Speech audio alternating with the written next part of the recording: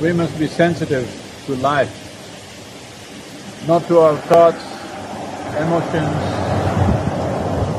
ideologies, belief systems, sensitivity for life, because life is the highest value. Life is the greatest phenomena happening out here. Everything else is secondary. Our psychological structures of what we think and feel is not the most important thing, the life process. The problem is not that we die, the problem is that we may live without experiencing life. Death happened to you is not the problem.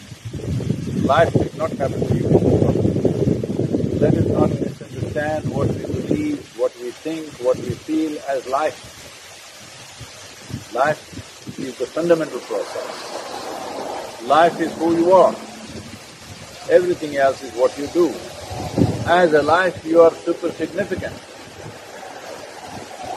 As a thought, emotion and other things that we ascribe to are just the choices that we make, that's not everything.